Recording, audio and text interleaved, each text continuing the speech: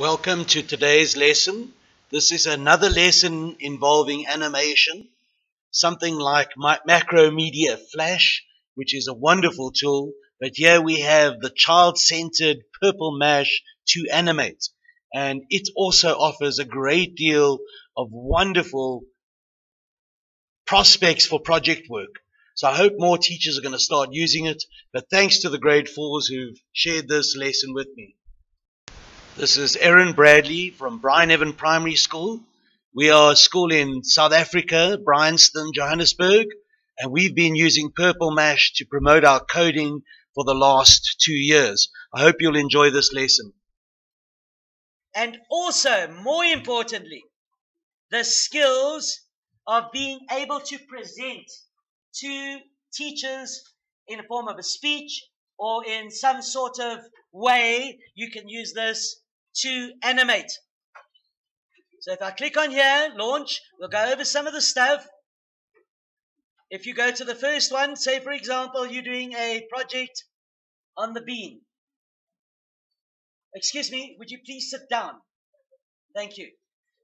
If you're doing a project on the bean, we could choose our color. Now, any of these colors are just chosen with a Koki pen, and you guys are familiar with that already. So if you've got a bean like that, you would have the bean in the beginning.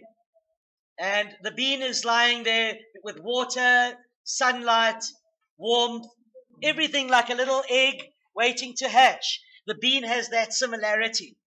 You can animate it. And I bring in that for eyes. And I'm just going to show you very briefly. If I bring in that animation, you can bring in the glint of the sun on the eyes. The bucket tool is over here. Click on that, and I can choose a color. Probably should be yellow. Did you guys do growing of seeds this year? Last year. Right, so look at this. This is something you need to know. You drag, release. If I release now, it's 2 of them. If I turn on the onion skin, the opacity disappears. Now let me explain the word opacity. That means you can't see through it. Opacity means it's non-see-through.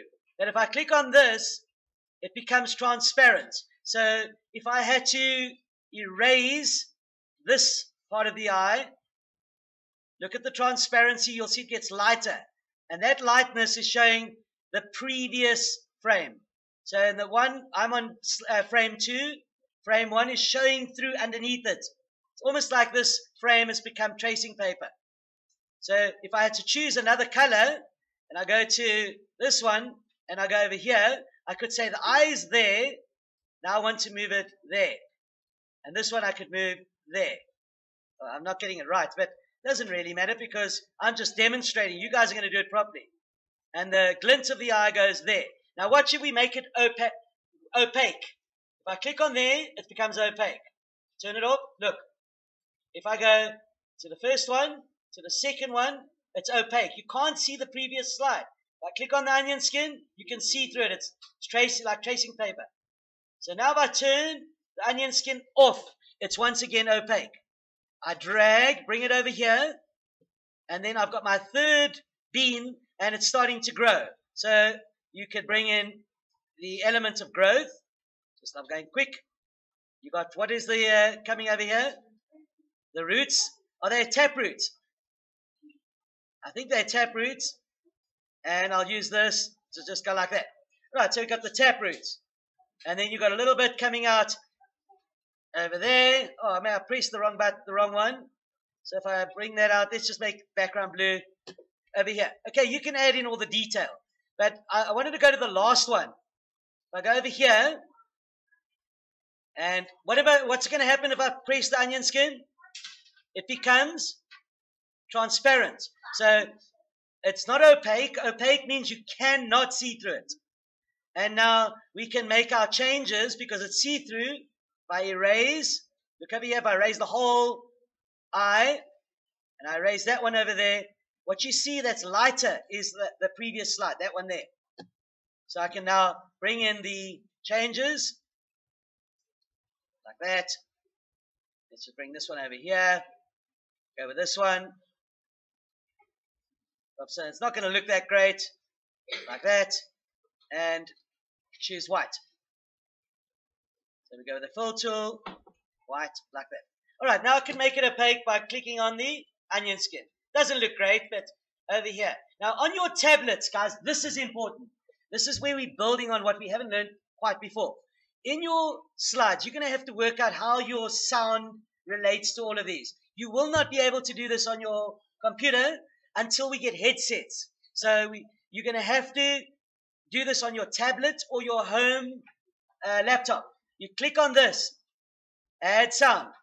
Now, you can see you got pre-made sounds. If your teacher gives you a speech to make, you can add your own video recording. You could say, I would like to give a very interesting talk about the germination of seeds. We are growing various seeds in our classroom. Okay, so it encodes it, and now it's part of it. So let's just see that. I would like to give a very. Now, the reason why it's cutting off is the speed. I would like to give a very interesting talk. I would like to give a very interesting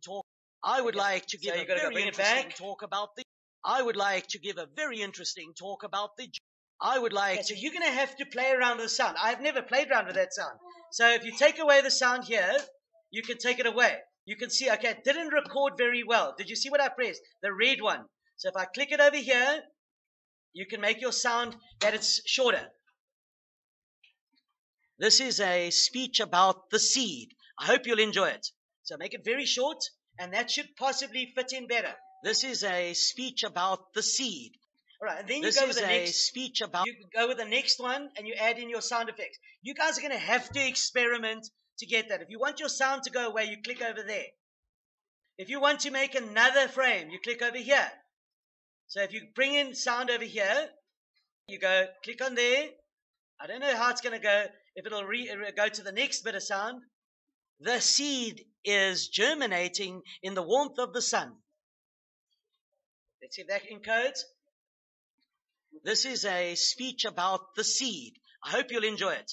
The seed is germinating in the warmth of the sun. I hope you'll enjoy it. Okay, so I'm getting my sound all messed up. You've got to see if you can get that right with your tablets and your laptop at home. So please make good use. Your tablet will do a wonderful job of this. And you're going to do an animation. And before I leave, I wanted to show you this. Make sure you save your work. I'll just call this, let's call it Michael W. And I'll just call it, because I'm thinking of Michael when I was doing this with that amazing artwork he does. Go sharing. This is, some of you have forgotten about the shared blog, which is called Bryneven Films. Look, films at Bryneven. Look at the films. There's already some people that have posted theirs. Right, we got, I know Mia's got some really good ones. Chloe, look over here. Hibernation, the bear. It's taking a while. It's loading there. You can already see it shows their film. You go down. Holden likes to do horrors. I've seen some of these horrors he's done. The heart. Oh, look at this one. There's a whole lot. Now, how do you post? You go over here. You go over there. You give a title to your work. You write a little bit about it, a summary. And over here you can write some other stuff about your work, telling us a little bit about it. Try to be as descriptive as possible. Press work picker. And then you can find your film. Like, look, there's Michael W. I press choose. And when I go on save, it'll be added to the blog. I'm not going to add mine because I'm just doing it for demonstration purposes. But you would go save, and then it's added to the film blog. I'd love to see what you guys are going to produce and add to the film blog. All right, guys. Show us what you can do. Thanks for listening, and we look forward to seeing what you guys are going to post.